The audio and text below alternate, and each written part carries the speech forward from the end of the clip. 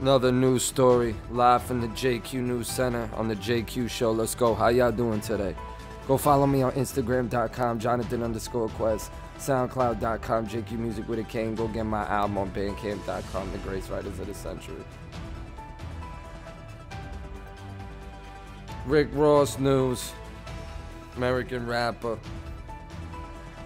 He says he's gonna give $300,000 away as trophies, as awards at his car show.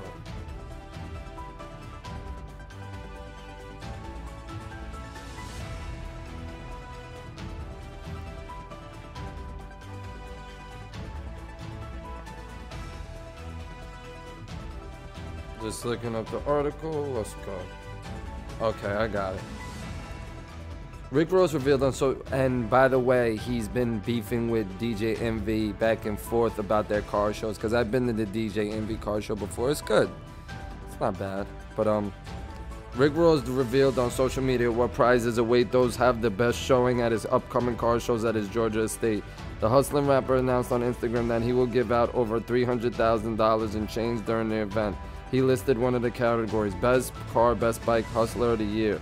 He showed off several gold and diamond pieces winners can accept. Several of the chains had pendants shaped like keys with encrusted diamonds. Ross also announced there will be prizes for honorable mentions.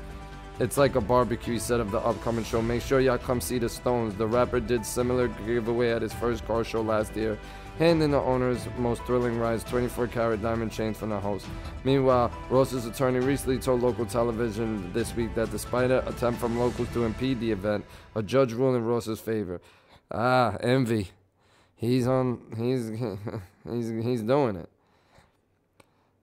A judge ruled in favor of Ross. Fayette County residents filed a lawsuit in order to prevent the rapper from hosting the show, citing concerns over traffic and noise. There have been some bumps in the road for the car and bike show set for June 3rd.